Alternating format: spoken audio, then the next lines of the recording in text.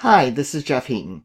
In this video, we're going to look at feature perturbation ranking. So this is a feature ranking algorithm. It tells you how important different features are for the prediction of a particular type of model.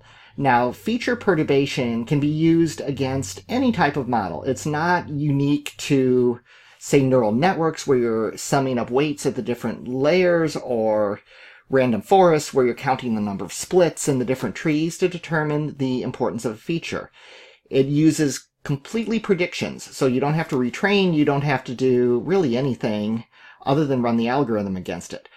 I show you an implementation that I put into my set of Kaggle utilities that you can use to run against any model that you've trained against the Kaggle dataset.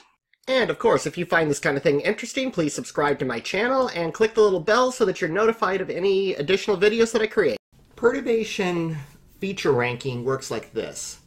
First of all, let's look at the single variable importance approach.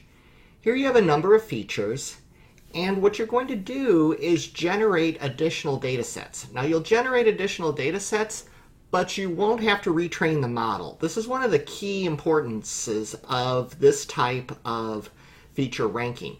No need to retrain the model because that can take a long time.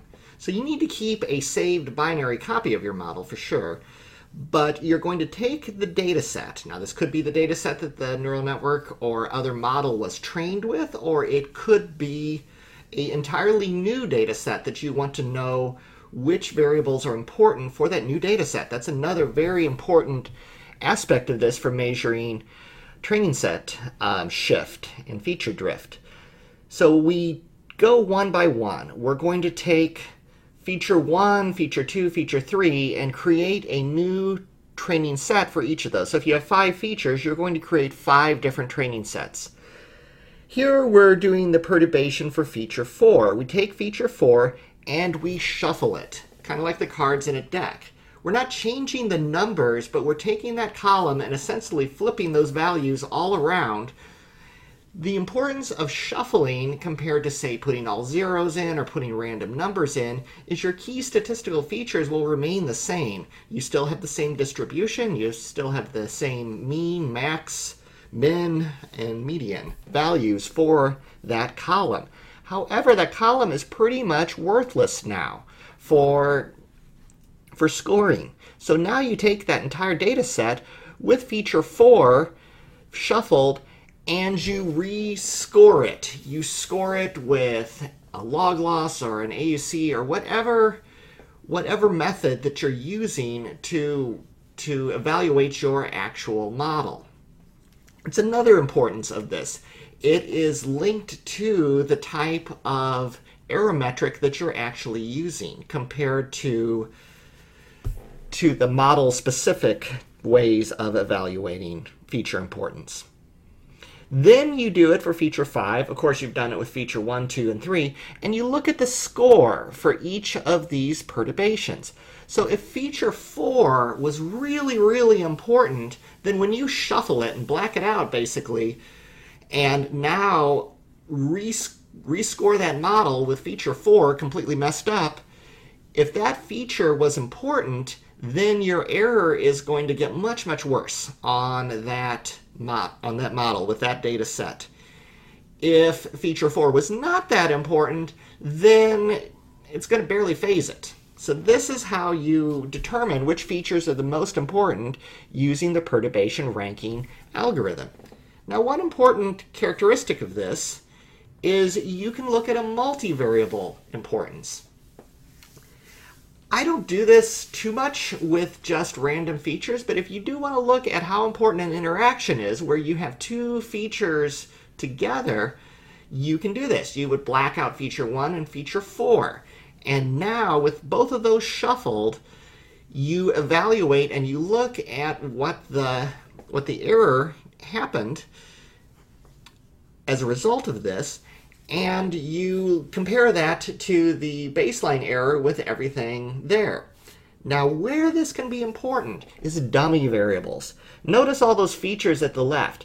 If you took a categorical like the famous 3 irises in the Fisher iris dataset, and you had a categorical of 3 different species of flower, you're going to have 3 dummy variables most likely. The problem with evaluating the features one by one is that species became 3 features now, 3 dummy variables.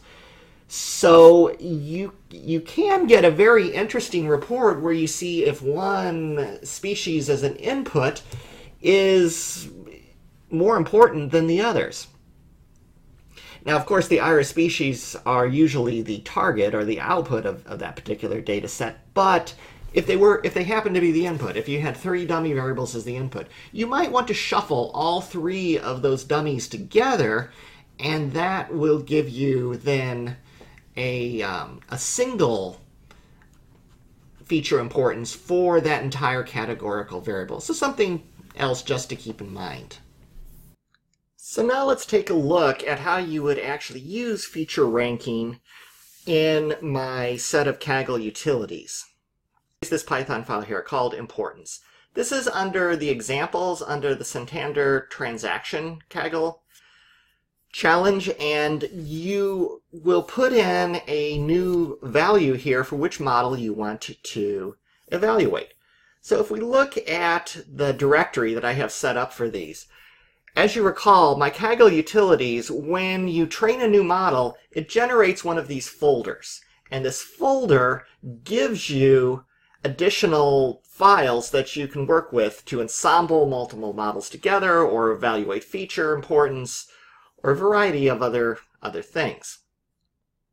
If you open up one of them, like this is a light gradient boost model that I created. This is a good example because I had engineered some features and I used feature ranking to tell me how important they are.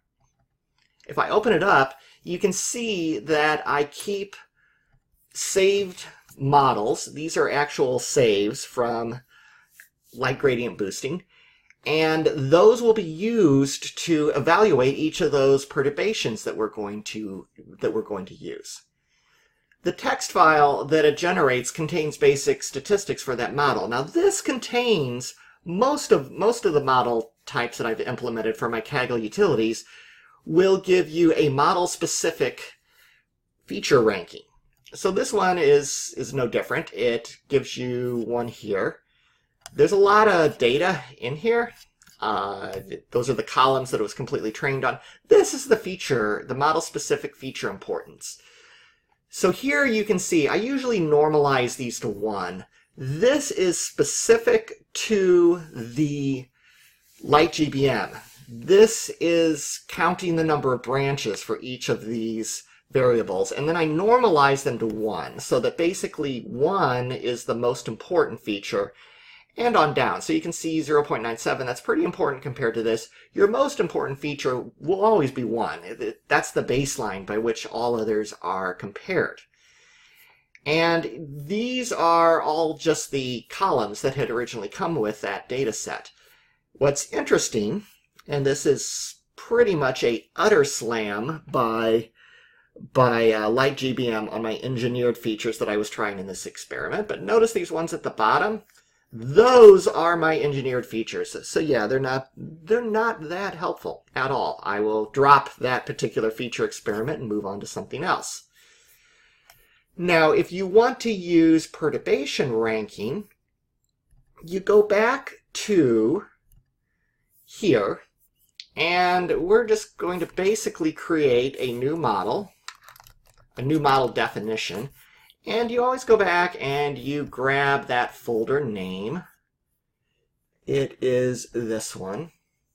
Interestingly, this one here with a 90 AUC versus the 89 is the one before I added my features. So yes, you can create a model or engineered features that are so bad that they actually decrease the accuracy of the model. You would think that they would figure out just not to use them, but no, they're a distraction. So here I put it in, and then the rest of the code in this file you can just leave as is. I put my other models here, is that way I could run them, and I am going to basically execute this. And it will begin to run. Now you'll notice that it will display a progress bar here in just a second, because here you go. There's 201 total features that it is looking at. So it needs to basically load up that model and run it with each of those features perturbed and compare the scores. Now this has gone for 17 seconds, and this is going to take potentially up to 29 minutes. So I'm going to go ahead and essentially fast forward this one so that you can, you don't want to wait for this.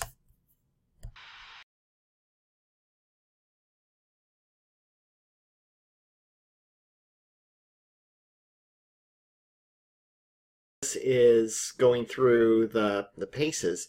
Is the CPU load, at least with LightGBM, is pretty high, so this is good. All these tasks are 100% parallelizable. You could in theory have a grid of 201 computers for all 201 features and complete this nearly instantly. So this is something I might look at in the future of this version, is maybe using Spark or something such as that to truly parallelize this. But you don't have to worry about threads. Even though it's running serially, LightGBM, at least in this case, is making full use of the CPU. Other model types may not perform as well. Some are definitely more efficient than others on their CPU usage. If you're using a model that is only putting this, say, at 50%, then using threads would potentially help.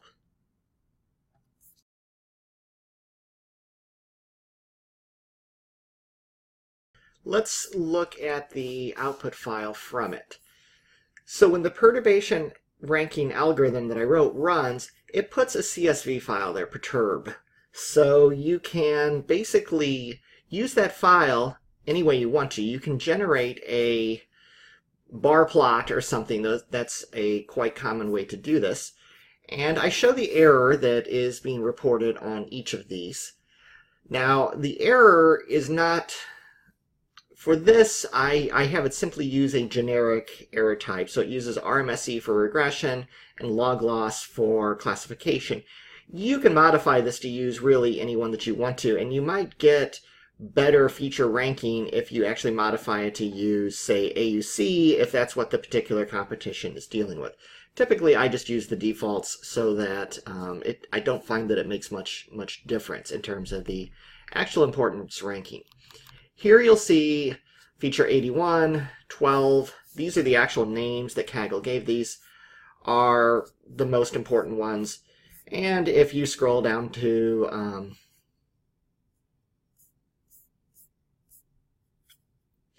you'll see the feature 81, 12, and so on are the most important features. And this is running on a different set feature that I was attempting to engineer. And here you'll see it's pretty low on the list, so this is not a feature that I will probably get a lot of value from. This is the iteration process that I go through with feature engineering all the time.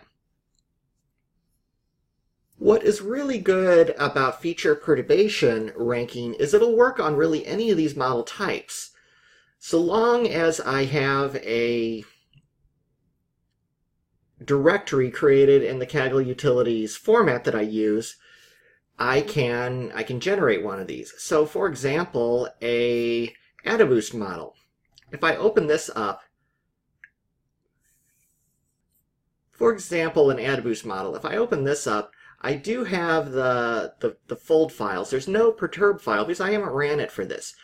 But even though the features, or even though the model-specific method for AdaBoost could be completely different than LightGBM, it is still going to generate one because it is model type agnostic. It's just going to use the fold1 pickle file to load the model that was trained for fold1, and then it's going to generate the perturb file in here. Now this is an important characteristic too of the way that I implemented this. I just used fold1. I could perhaps get a little more accurate by running this for all 5 or 10 folds, but as you can see, it takes a while just to run it for 1 fold. So this is really just an estimate of the actual feature importance. You could definitely modify that to make it go much slower, but potentially give you better representation of what features are actually important. I'll show you one last thing in this video, just in case you want to adapt this to other things. The perturb importance, this is where I actually implement the algorithm. And you can see I'm basically looping over the X shape, so the number of columns. Shape 0 would have been the number of rows. And I essentially keep a backup copy of the column before I decimate it. And then I randomize, I shuffle it. That's doing the card shuffling that I showed you. And then I restore it. If I didn't restore it, it would be like a tornado going across my columns. It would eventually destroy the entire data set. So we randomize and then restore from what we had. And then at the end, we normalize them by the max error. So this is how we get that 1.0 for the best feature, and so on.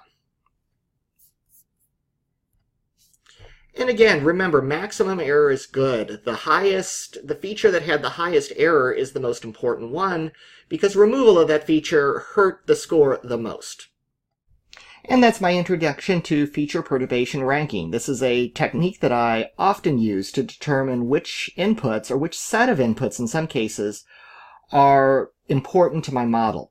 One thing that I particularly like about it is in the case of categoricals, where I'm using something like a one-hot encoding, I can perturb all the different dummy variables, and this allows me to get an overall ranking of how important that categorical feature is, as well as being able to get the importances of the individual categories.